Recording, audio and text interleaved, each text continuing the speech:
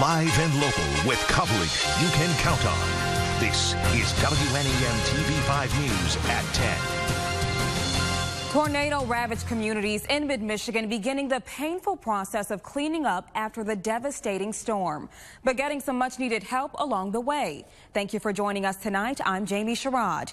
Trees toppled, buildings destroyed, and debris scattered across many communities. Now residents are learning how extensive the damage is and what's next in the process of cleaning it up. TV5's Jonathan Jackson has more. In an effort to recover from the damage caused by two tornadoes that touched down in Shiawassee County, the community came together at Durand High School, where emergency management and county officials informed the public on the damage that had been done and how to begin the recovery process. It's a whole lot easier to bring them here, be able to ask their questions, get their questions answered, and also get information that they need. Director of Emergency Management for Shiawassee County, Trent Atkins, says the meeting allows emergency responders to provide residents with the resources they need, such as information on insurance, consumer safety, and temporary housing, and even featured government officials who are there to address recovery efforts as well. We've seen tremendous facilitation and coordination of different resources, and that continues today with this forum. However, volunteers are still needed to keep the recovery process going, which is why people are being asked to sign up if they can. Something local leaders such as Sheriff Brian Begole says is encouraging to see and hopes inspires others to do so. Because I thought we had our nonprofits out working, and come to find out it was friends, neighbors, church groups out cleaning. So they actually tackled a lot of that work.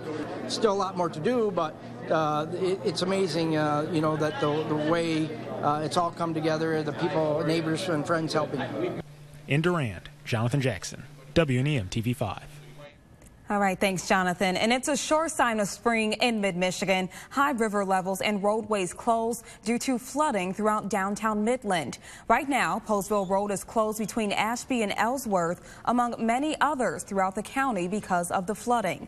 Much of the water coming off the Tittabawassee River, less than a foot below flood stage at the moment. But the river is slowly receding and should continue that trend for the next few days. You can find a more complete list of road closures in Midland County by heading to our website, WNEM.com. A flurry or two over a cloudy mid-Michigan as we take this live look over Flint and Saginaw. But as flood concerns continue, an upcoming stretch of dry weather certainly is welcome. Meteorologist John Gross is in the First 1-5 Weather Center, keeping an eye on our forecast. Hi, John. Yeah, hey, Jamie. We're dealing with nice conditions going forward throughout the rest of this evening into the overnight period. Just a few flurries here from time to time.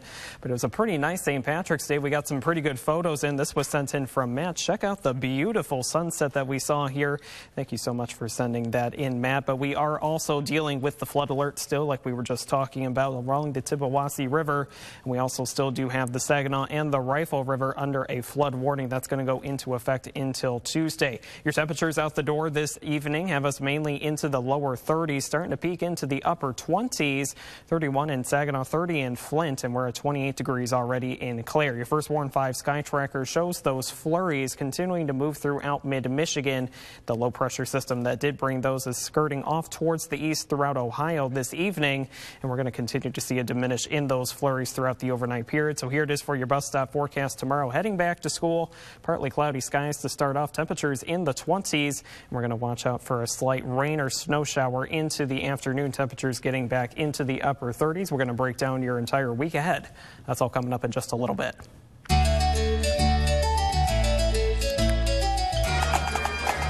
Michigan St. Patrick's Day tradition, the 65th annual parade in Bay City. The Irish festivities featuring marching bands, floats, and a whole lot of green, bringing out thousands of families and spectators. TV5's Cody Kaczynski was there and has some of the highlights tonight.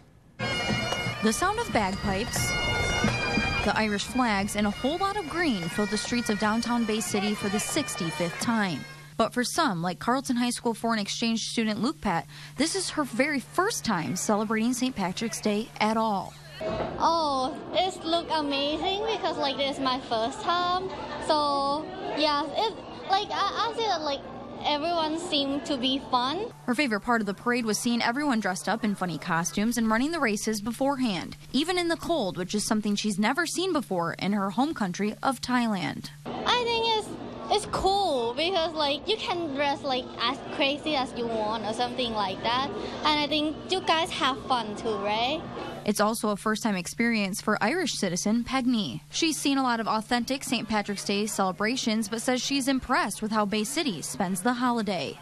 But I did the 5K walk this morning, so I really am impressed with the organisation. I said, well done, Bay City. I'm proud of you. My new adopted city. Because of how amazing the turnout was today, Peggy says she didn't feel like she was missing anything back home. I think it's wonderful how you actually celebrate everybody wearing green. And like a lot of you are not even Irish connected, but everybody wants to be connected to Ireland on St. Patrick's Day. And lastly, in her first language to everyone in mid-Michigan. I will say Banachty na Féile Pádraig, which means happy St. Patrick's Day. In Bay City, Cody Kaczynski, WNEM TV5.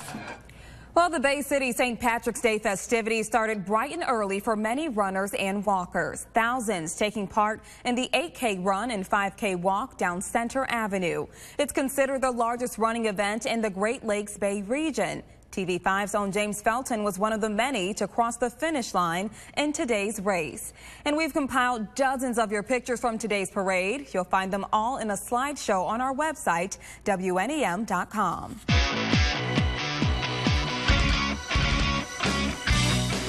Well, March Madness is in full swing as college basketball fans gear up for the highly anticipated NCAA tournament. The brackets are now set after a tense matchup between bitter rivals Michigan and Michigan State. With the Big Ten champion now crowned, where do Michigan and Michigan State fall with the rest of the teams across the nation? Let's go now to Sports Extra's Jason Fielder for a closer look. Jason? Hi, Jamie. So even though Michigan State beat the Wolverines for the third time this season, and the Spartans are now the Big Ten tournament and regular season champions, both teams are on equal footing for the NCAA tournament. They are both 2 seeds, which means they are seen as equals in the eyes of the selection committee. And get this, MSU actually has a harder draw because they've got the #1 overall seed in their region. And that's the Duke Blue Devils, a team that Tom Izzo's rarely beat in his time at MSU. Both U of M and MSU will play in Des Moines, Iowa this weekend, so that'll be pretty cool to have fans from both teams in the arena. Michigan will open the first round against Montana, and MSU will square off against Bradley. I'll have a closer look at those matchups and the pathway to the Final Four for the Wolverines and Spartans. That'll be coming up ahead in sports. Also coming up, I will tell you which teams have the best odds of winning the national championship. That's something that could help you a little bit when you're filling out your brackets, if that's something that you haven't done yet. I mean, the brackets just came out a couple hours ago, so I doubt you filled yours out, right, Jamie? Yeah, I have no idea how to do those, so you're going to have to show me all about that, Jason. Well, an Iowa trooper acted on a gut feeling, and it may have prevented an attack. Still ahead where the suspect was heading and what sparked alarm for the trooper. And a local bank is warning customers after several fall victim to skimmers targeting ATMs and gas pumps. Remember, for breaking news and weather any hour of the day, just like us on Facebook.